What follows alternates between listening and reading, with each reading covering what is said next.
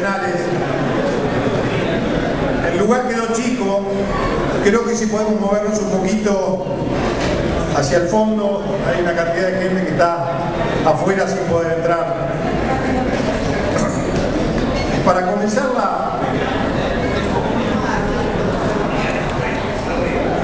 comenzar esta sesión extraordinaria de la Convención Nacional, nosotros vamos a leer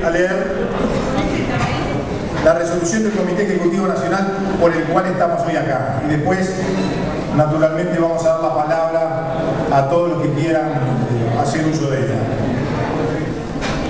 El Comité Ejecutivo Nacional, el 25 de febrero, es decir, el lunes pasado, resolvió, ante el gravísimo ataque a la independencia judicial y el conflicto institucional que sufre el país, el Comité Ejecutivo Nacional del Partido Colorado declara que ve con preocupación la forma en que el Frente Amplio retorna a las prácticas autoritarias que practicó antes de la dictadura y que tanto daño le hicieron a la democracia uruguaya.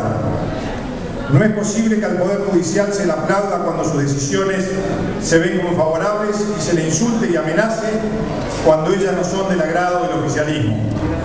Es alarmante que se invada la sede de la Suprema Corte de Justicia y ello no genere la inmediata reacción del Poder Ejecutivo. No es aceptable que la bancada parlamentaria del gobierno pretenda desconocer el principio de separación de poderes, actuar como si la justicia le estuviera subordinada y llegar a amenazar a la Suprema Corte de Justicia con absurdos juicios políticos.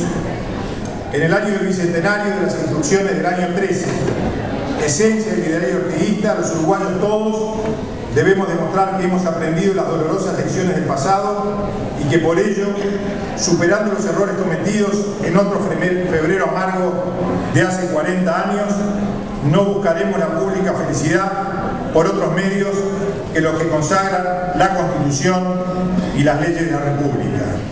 En mérito de lo expuesto, el Comité Ejecutivo Nacional resuelve por unanimidad: 1. Convocar en forma urgente a la Convención Nacional el día jueves 28 a las 18 horas en la Casa del Partido. 2. Instruir a los senadores del Partido Colorado para promover la convocatoria del Senado a fin de tratar los temas de referencia. 3. Solicitar al Poder Ejecutivo el uso de la cadena nacional de radio y televisión para alertar a la ciudadanía ante la gravedad de la obra. Para referirse al tema tiene la palabra la señora Secretaria General.